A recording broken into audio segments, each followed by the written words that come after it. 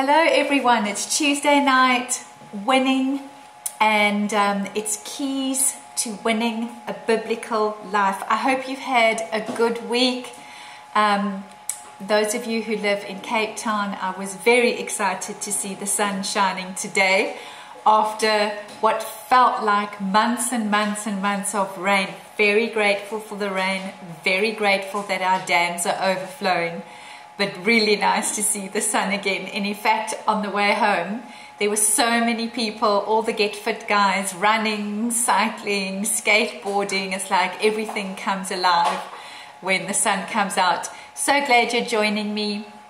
If you don't know who I am, if this is your first time, my name is Debbie, and I am lead pastor of an amazing church, A City Church, which is celebrating their 5th name change birthday this Sunday.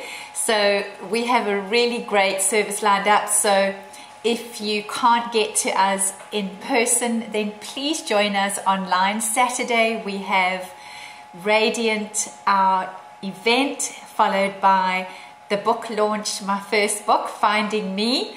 And if you want to know more about the book, you can jump onto debbiesloan.com, my website. Hey Nikki. Where you can sign up to join the weekly devotionals, where you can purchase your copy or copies of the book. So, and then Saturday with the book launch, which you can also catch online if you can't come in person because we are fully booked. And I'll just be doing a couple of things around my book, signing books, and it's going to be a really, really great weekend. Isn't it lovely to have so many things to celebrate? And the fact that A City Church is an authentic, life-giving church. Sorry, I'm pushing and pumping my church, but I can because I love it. Where no one is perfect, but anything is possible. And so please join us if you can. Would love to have you there online. So if you've missed any of the winning episodes, you can pick them up on Facebook. Last week we had a really great part 2 on overcoming life's problems, and we looked at depression. Loved one of the comments from one of the guests last week who said they felt like they'd been to a brain gym. That's always good to have your brain exercised on a Tuesday night.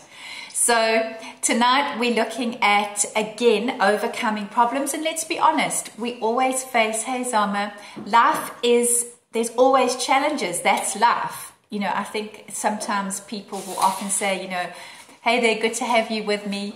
You know, God's obviously punishing me, or I've done something wrong, or no, problems are a natural part of life, and we need to learn how to manage, overcome, and win, because problems are going to be there until the end of time. So this is, hey King and Queen, this has been a really great couple of weeks. Hey Azola, a great Benita, great couple of weeks, just looking at putting keys in your hand to be able to actually face problems. Hey Linda, good to see you. Linda bought her copy of the book today. Candace, good to have you online. Candace is part of the Radiant team. She's been doing a lot of work behind the scenes with Zama, who leads that team. So really looking forward to it. So remember guys, comment, like, share. It's good to share. You know, it's no use you getting input and you're growing and then you keep it to yourself. You need to share, because that's also part of serving, isn't it? I mean, it's the process of multiplication and you get to be a part of that. I heard a statement recently where it was said of believers, we're given a mandate by God and we need to spread the gospel. We need to tell people about Jesus. And it's a mandate from God where we don't ask questions first. We just say, yes, Lord, I'll do whatever you want me to do, and then ask questions later. I love that. That's such a powerful statement. So tonight is just one way of getting the gospel out there and using Live Online, and I can't believe I get to do this with you joining me as my guests. So are you ready for tonight? Are we going to get going, get cracking? So tonight we're looking at, and I'm deliberately not calling it a problem, because sometimes there's a negative connotation with problem. Tonight we're going to be looking at singleness, and singleness is not a problem. You know, in my years of counseling and being in full-time ministry, I've always tried to steer clear of putting that connotation on single people like they're sort of the misfits. There's something wrong with them. I just feel that that's a wrong label, and singleness, although it may not always be perceived as a gift, I think it is a gift. I think it is a season in people's lives. For some people, the season lasts a very long time, but it isn't a problem. It's something that is faced, and it needs to be embraced rather than kicked against. I always remember as a young adult, I kind of got married last in the group of friends that I went to varsity with. And, you know, I sort of got to the point where I was everyone's bridesmaid and never the bride. I mean, I had a whole collection of bridesmaids outfits. In fact, I was the bridesmaids queen. I knew exactly what to do, how to host bridal showers. I was the expert. And, you know, people in meaning well would always ask those questions where you just have to smile, grit your teeth and keep moving. You know, like, you know, your biological clock is ticking. Don't worry, it'll be your turn soon. You know, meaning well, but oh so condescending. And so I have a real special heart for guys who aren't married for whatever reason, whether they have not married before, whether they are divorced, whether they are single through a death. It doesn't matter. Singleness is not a problem. Singleness is a season. So tonight we're going to be addressing it from that premise. That's why I'm not calling singleness a problem. I think today it's very different to say 10, maybe 20 years ago. A lot of guys would, particularly girls, would get married from home. So they'd live with their parents, leave their parents' home to get married. But it's different today. Guys are leaving home earlier, they're pursuing careers. Often universities are not in their hometown, so there's living away from home from university days. And so I just want to share a couple of kind of background stories for different scenarios. And don't switch off if you're not single. Lean in, because definitely you know someone who is. So this is a very practical, helpful session tonight that is applicable to everyone at some point has been or will be single for whatever reason. So lean in and listen carefully. This particular statement comes from someone, a female who's 28. Please, none of the examples I'm using tonight are any of my clients. These are stories that I've picked up from different sources. I don't disclose clients' stories on any platform because of confidentiality reasons. So if you are a client of mine, please don't think, eek, is my story going to come out on live online on a Tuesday night? No, it isn't. Hey, good to see you, Delia. So this first one is a 28-year-old female. Most of my friends are married. I'm not always included in everything. I'm on my own quite a bit, except when I'm at church or at work. I do get lonely, and I just want to be able to call someone my own. Second female is 38. I don't mind being single. I enjoy my job. I'm very involved at my church. I would like to marry and have children. And in my past, there were opportunities for me to marry, but none of the guys seemed right. I've committed my life to God and His plans for my future. My main problem is just the opinions and comments of others, some of which I mentioned earlier. There's so much pressure to get married that it makes me feel like there's something wrong with me. The third one is a male in his 30s, and he says marriage is such a huge step. I'm afraid that I'm going to make a mistake. What if I can't provide for my family like I need to? I'm not sure that I'm ready to commit my whole life to just one person. And the fourth and last example is also a male in his 40s, and he said, I've decided to care for my mom who has a terminal illness. I'd love to marry, but I don't want to burden a wife with the medical expenses and the huge responsibilities that I need to devote in caring for my mom. So there's a bit of different backgrounds in terms of people's status relationally and just some of their opinions. And I think there's a little bit of everything that maybe all of us can identify with. And maybe you know people who have similar backgrounds. I think often in life, it's not so much what we're going through, you know, that's difficult in itself, but it's the comments and opinions of others, because everyone has an opinion. And I think it's important that we learn to navigate the season we're in so we don't wish seasons of our lives away. Like so often when I've counseled, people would, I wish I was in a relationship, or I wish I was married. We can't wish away big chunks of our lives. You know, God's come, John 10:10, that we may have life and have it in abundance, regardless of the space we find ourselves in.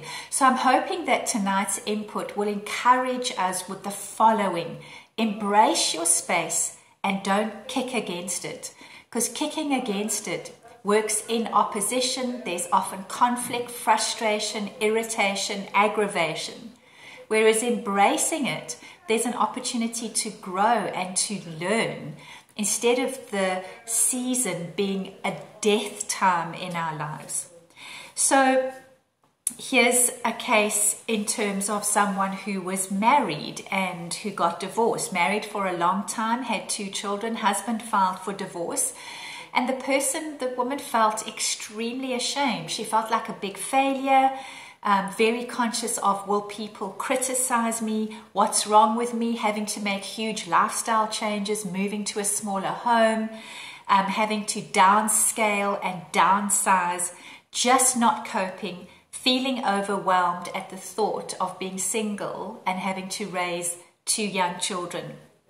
Then another example, a female again in her 60s whose husband passed away, and she says, I've cared for my husband for so many years and my life feels so empty. I don't have anything of importance to do. My partner was my whole life and I feel like I've lost my identity. The children are married and no one needs me anymore. So each one of these cases, there's a very specific perspective. Is there something wrong with me? Battling with people's opinions, shame. Am I going to cope? I don't want to burden people with my issues. I'd rather stay on my own. And I think so often the perspectives may not be balanced and healthy ones. And remember, a perspective which is a thought will dominate and shape your thinking, your speech, and your functioning. So what you feed with regards to perspective grows. What you focus on, you feed, it grows. What you ignore, you starve and it dies. And I think tonight it's looking at, make sure that you have a healthy perspective regarding not just your relational status, but any situation that you're facing. I think with a lot of these people, it was definitely their opinion and issue was, there's something wrong with me, or there's something wrong with my status. So I think the first thing that I want to look at is, there's 2 statements I'm going to make. The first is, God says, this is your status, I'm enough, regardless of your relational status. And regardless of your relational status, you have a significant part and role to play in life, regardless of your status. So single life, biblically, is an approved alternative to being married. It's not stigmatized in a negative way by the Lord. It's a part of life. Single life, in this context, that is is an alternative way to marriage. I need to just add a disclaimer that it's single celibate life is an alternative to marriage. The Apostle Paul in the New Testament suggested, remember this is the Apostle Paul's opinion, he suggested that single people would be better off remaining single. because in his opinion, they would be free from the worries and distractions of people who are married. In fact, in 1 Corinthians 7:23-32, he says, I think that it is good for a man to remain as he is, #single. Are you pledged to a woman? Do you seek to be released? Are you free from such a commitment? Do not look for a wife. But if you do marry, you have not sinned. And if a virgin marries, she has not sinned. But those who marry will face many troubles in life, and I want to spare you this. Paul was not married himself. His opinion was that if you remained single, you would be able to focus a lot more of your time, resource, and attention on serving God. Remember, that's his opinion. It doesn't mean that if you're married, you can't serve God and you've made a mistake. Marriage is an institution that has been designed by God. It's not a secular institution. Marriage was designed by God for many reasons, one of which is it is a symbol of Christ's relationship with the church being the bride, Jesus being the bridegroom. Marriage was created because the woman is a helpmate to the man. They're a team. So marriage brings a team together, and two are better than one. Marriage was also for pleasure. Marriage was also for procreation.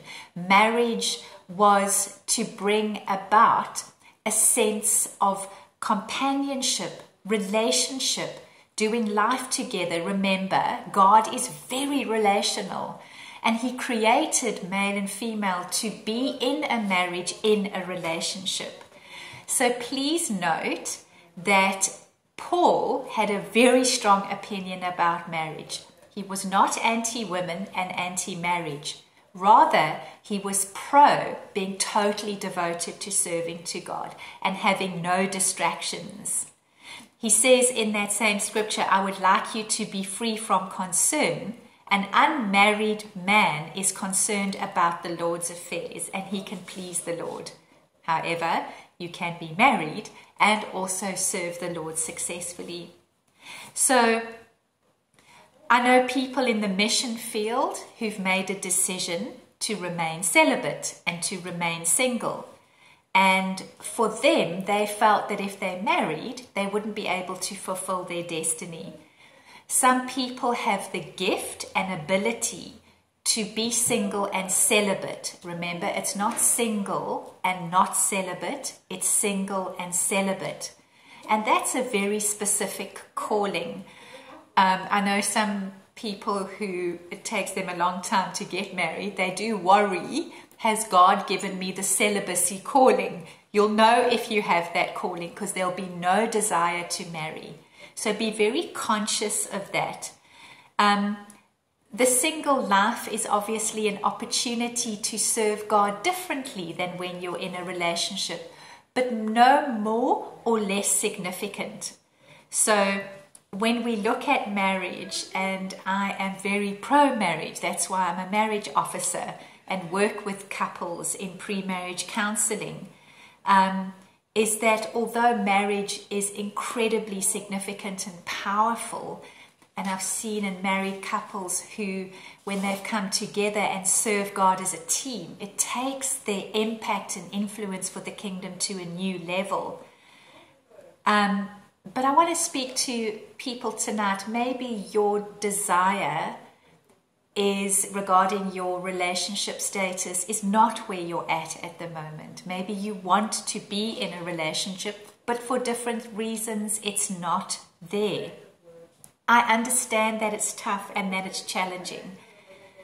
But I also understand that there are two ways to journey through tough times. Either with God and following his plan and embracing that, or kicking against it and just becoming incredibly frustrated. I think it's learning to rise above things like disappointment for the season that you're in. And instead of asking all the wrong questions, which generally evolve around, why is this happening to me? What is wrong with me? Why is no one interested in me? Why do I attract the wrong kind of person? Will there ever be anyone out there for me? Those are very natural and valid questions, but they're generally not going to be answered accurately. Change your question and change the person you're asking the question. For example, rather ask, God, what do you want me to learn from this situation? How can I serve you in this season? Show me what I need to see. Help me to develop myself in this season while I have the time to do it, instead of kicking against it and just wishing it away and I can't wait for when it's all over. You know, I think it's also learning to rise above people's opinions and society's stereotyping. You know, society is very, you get married at a certain age, you have your first baby at a certain age, you have your second baby, and this is how it all works in the land of idealism. We don't live in an idealistic society. We live in a real world. Stuff doesn't happen like it does in fairy tales. It happens like it does in life. And so what if you get married at 63? Does it matter? Who's counting? It's run your own race and run in your own lane, but keep your focus on God. People's opinions are often based on their own belief system. We need to wrap ourselves around what does God say about us and our status and where we're at. You know, it's singleness. I remember in a previous church, the minister saying to me, wow, I better get you to impact lots of people's lives, because when you get married and you have children, I'm not going to be able to use you in the same way. Now, I mean, I got what he was saying, and in that season of being single, I devoted myself to doing lots of things, but when I got married, I devoted myself to serving God in a different way, no less effective. I think a challenge that single people face is often, should I marry or not? Some people who are single have not chosen their relationship status. It's happened through a series of events, other people's decisions. For example, the divorcee who didn't choose to get divorced, the person who is approaching 40 and never wanted to be single, but has just genuinely never found their soulmate. So what's God's take on this? Well, John 16 verse 33, listen to this scripture. I've told you these things so that in me you may have perfect peace and confidence. In the world you will have many tribulation and trials and distress and frustration, but be of good cheer, which means take heart, take courage, for I have overcome the world. And that statement, overcome the world, means that God has deprived the world of the power to harm you, and he's conquered it for you. So if you're in a state relationally that is not where you want to be, God knew that you would face that challenge, and he's won it for you, but he's won it to the degree where it won't deprive you of growth. It won't deprive you of who you are as an individual. Society will often say being single means you're living deprived. Rubbish. That scripture there says he has overcome the world. He has deprived the world of the power to harm you, and he's conquered it for you. So when you see yourself as the Lord sees you, I'm enough. This is a season. I'm feeling what I'm feeling, and that's very normal, but I'm not going to live in these feelings. I'm going to change my line of questioning. I'm going to embrace this space, because ultimately God knows the plans and the purposes he has for your life. So your destiny is not floating around in the cosmos, just kind of whatever it's going to land or wherever it's going to land. No, it's specifically planned. And remember, God's not vindictive. God is good, and all he does is good. He doesn't measure out punishment. I'm going to keep you single because you messed up in 1997. That's not how God works. He said in John 10:10, he's come that you may have life and have lots of it. Here's another scripture in 1 Corinthians 10:13. No temptation has come upon you except that which is common to humanity. But God is faithful. He will not allow you to be tempted beyond what you are able. But with the temptation, he will also provide the way out so that you may be able to bear it. How often in being single and not embracing that space, you compromise. You maybe compromise in a dead-end relationship that you know that this person's just not for me. But I cannot overcome and resist the fear of loneliness, or I can't remain celibate. God's given you the ability to overcome that. He's given you a way out. And remember in Ecclesiastes, in his time, he makes all things beautiful. Anything premature, it doesn't work. If you take something that's baking in the oven out too early, it's raw, you get tummy ache. Anything prem doesn't work. Let God be God in your relationship status and stop trying to do his job for him. He knows what he's doing. Trust me, he made the universe. I think he can work through your relationship status. I love this one, Romans 8:28, one of my faves.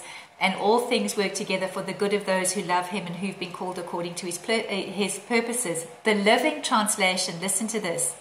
And we know that all things happen to us, all things that happen to us, is working for our good if we love God and are fitting into his plans. Love that last phrase, fitting into his plans, not him fitting into our plans and our time frame. Lord, you know that I wanted to be married by X age. It's not happening, so I'm going to take matters into my own hands. Let God be God. Every trial we face is an opportunity to draw closer to God. So the process is identify the issue. So maybe you're in a position of being single. Maybe it's not the fact that you're single that's the issue. Maybe there's an underlying issue. Maybe it's fear of loneliness. Maybe it's fear of who's going to look after me when I get old and am I going to end up on the pavement? So maybe it's fear you need to deal with and not your relationship status. So stop. Face what you feel around your status and start asking the Lord the right questions. What do I need to learn from this? What do I need to see? Give me eyes to see and ears to hear. I think with whatever we're facing is keep your inner narrative in check. What are you saying to yourself about yourself? What are you saying to yourself about your situation? And what are you saying to yourself about God? Is it biblical? So if you're speaking words of fatalism, this is my lot in life, this is how it's always going to be, I'm always just going to be this weird, unmarried plant person with 1,000 cats. Where's the scripture that substantiates that statement? Well, you're not going to find it because it's not there. So make sure that your inner narrative is built on what the Word of God says about you and about your status and about your future. Remember, everything passes. Nothing is forever except eternity. God is with you all the time. His love for you is unconditional. He's constantly working on your situation. The Bible teaches us that Jesus is our intercessor, constantly interceding to God on our behalf. You know, a tough way to fight any battle is when you're fighting what is external and internal. So if you're dealing with a battle against yourself and you're trying to deal with external things, well, how are you going to win that? Get this right. Because when this is right, your speech, your actions, your lifestyle wins because it's built on what the Lord teaches. You know, there's so much pressure, as I said earlier, to marry. And I think so often it's looking at, but Lord, I choose to stand on your promise. I choose to stand on your timeline for my life.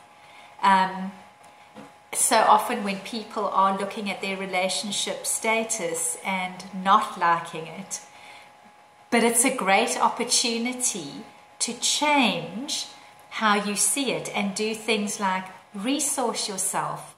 You know, you've got money and time to study, so study. Get the counsel of the wise. Wait rather than rush. And in terms of making any relationship decision, it's wait for that peace. You know, I remember It wasn't someone I was counseling, so I can share it. She'd been single for so long. She was divorced. She'd raised her kids from when they were little on her own. And she got to in her 60s and it's like, I'm tired of being tired of being unmarried. So she rushed into a marriage that was so destructive. And it ended in divorce. Don't make hasty decisions. Don't feel pressurized. I have to act now. This is it. It's never this is it with God. God moves strategically. God moves in a way that brings peace. God always gives options. God will never put anyone in a corner and this is your last opportunity. God always gives options. The enemy will accuse and threaten with, if you don't take this, there'll be no other opportunity. This is do or die. And that's not how it works. I love this story of a 64-year-old who was serving in the mission field her whole life. She'd remained celibate. She felt she had the calling of celibacy. And it got to when she turned 64 and she'd retired. And she said to the Lord, I'd love to have someone to call my own. And she met and married a retired missionary who was a widow. And I love her statement. She says, I've been surprised by joy. What did she do her whole life? She just put God first. And all these things were added, Matthew 6:33. So as we close tonight, look within yourself when it comes to facing, maybe your particular challenge is single. Look within yourself and face your shadows. Your shadow is what follows you, and maybe you have a fear of being alone, fear of financial instability, fear of loneliness, fear of being labeled, fear of not having children. Face your shadow, expose it. Recognize your position in Christ. Take advantage of the time that you have. Get involved in helping others. Instead of being inward focused, be outward focused. You have value to add to the lives of others. Wake up in the morning with, Lord, give me one person I can help today, and give me one thing I can do exceptionally well. Increase your time in the Word, in prayer and in worship. And I love Romans 12 that speaks about be devoted to one another, honor one another, share with those in need. So those of you who aren't single, stop treating singles like there's something wrong with them. Don't lump them all together in a singles only small group, life group, connect group. Don't do that. They don't want to be with other singles. Invite them to your stuff. Bring them into your family. Stop labeling them. Stop trying to fix them. They're not broken. And stop trying to fix them up with someone. They're able to make their own decisions. So I hope you've remember each time you take one thing out that you feel you can apply to your life. In tonight's session, maybe take one thing out you can give to someone else. I've loved being with you tonight. Don't forget, comment, like, share, jump onto my website, debbiesloan.com, get your copy of Finding Me, and get a copy to bless someone with. Love being with you. God bless all of you, and see you next time. Bye.